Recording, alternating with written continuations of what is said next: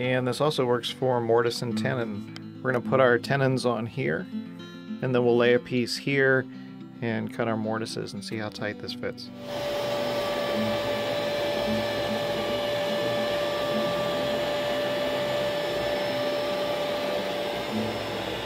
Got a real clean tenons here. These look beautiful.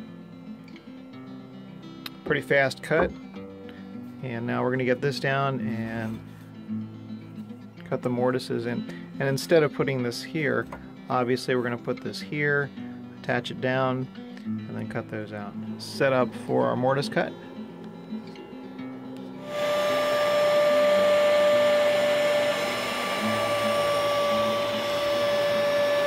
Just a scrap piece of cedar. Looks pretty clean. Let's take this off and see how they fit together. These are our two pieces, our mortise and tenon. Fast, easy cuts on the CNC, drawn up in Inkscape. So let's see how well these fit together. This is the first couple taps. Perfect, perfect fit. Let's give this a few more taps and seat that in there.